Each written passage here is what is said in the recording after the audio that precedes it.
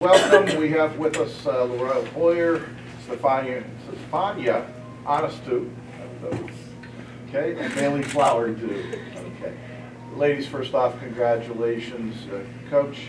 Talk about the composure that your team showed all night. Gannon kept coming back at you, and to come into here and win this evening. We've been practicing this all season. You know, we have played these guys 5 sets, lost by 2. We were up against Clarion in 5 sets, lost it. We've been in a lot of 5-set matches. We've been pushed. We've had to battle, and so I think it was finally our time to win one.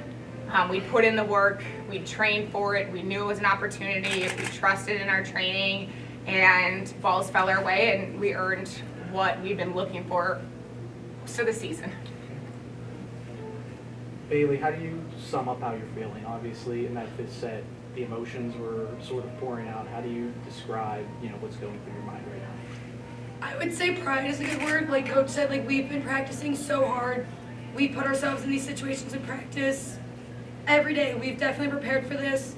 We definitely had a chip on our shoulder, some bitterness from those previous 5 sets. So just to see us work hard through that, because it's very easy for a team to lose those 5 sets, to lose to a team 2 times, and then just crumble and give up. But to see us work hard, and then us come out on the other side, and our good work show tonight, I'm just so proud of all 20 of us on a roster, and it just is a great feeling. Steph, another great night at the service line for you. What was working at the line in order to have the night that you had 4 aces, and obviously a big night for the team as well? Just keep being aggressive, being confident in yourself. I think it's also part of my team getting me back on the line, because I wasn't back there besides from acing. There were some situations where they took care of the ball for me, so it's a teamwork. How does it feel to be in the Sweet 16? Holy crap. It's, we've talked about it all season, and we've worked for it, but you can work for things and want things. They don't always come your way. And for whatever reason tonight, the universe believed in us and gave us, and it's pretty stinking good.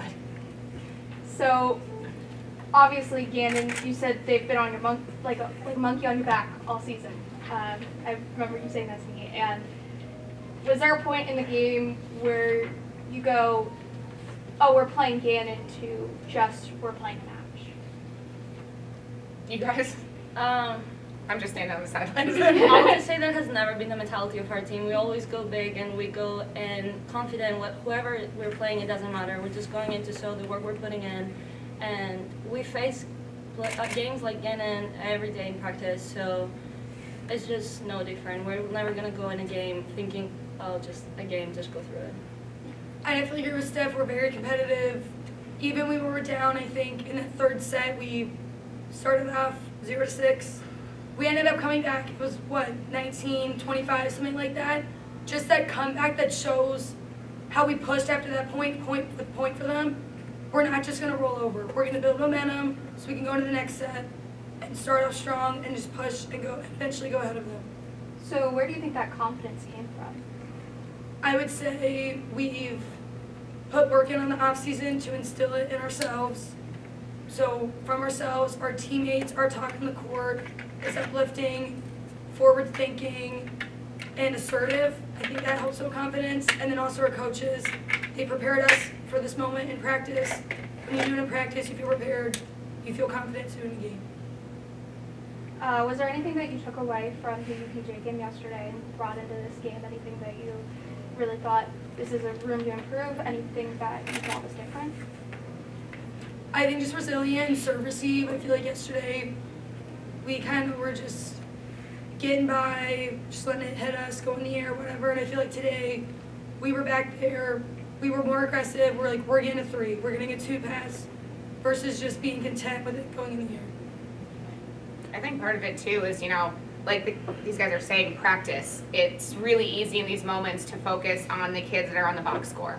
But it's our entire team. It's our B side that battles every day, that challenges our middles, that challenges our right sides, that goes back there and serves the crap out of the ball at these guys every day. And, you know, they don't always get the glory, they don't get it, but they are the reason that we are here, because at no point is anyone ever able to take a step back, to take their foot off the gas, because I know there's somebody pushing them and challenging them. And I think that's a really big change for us from last year to this year. And one of the reasons where we are is because we have kids that know they're probably not going to see the court, and they come in every single day and they work and they know what their job is and they are here for the team. And as a coach, you can't ask for anything more, but that also helps these guys feel confident in those moments because they see it every day against the same caliber kids. Coach, can you talk about the challenge of facing Clarion in the finals? Talented team. Yeah, you know, I think for us, this whole regional has been PSAC 3.0. My assistant jokes that at this point he knows everybody's social security card and blood type from how much we have handled each other. You know, we know what they do well, they know what we do well. It's going to come down to who executes it, who has enough gas in the tank tomorrow, and who just enjoys the opportunity. And so, you know, would have loved to have seen not the PSAC, but it's a lot easier for us to scout. We know where we're going, and we know they're going to give us a great game, and we hope we give them back, and we see, you know, where we are when the last ball drops tomorrow. Todd, do you have anything? No, good, thanks. Sure. Congrats. Congratulations. Ladies, congratulations. We'll see you back here tomorrow.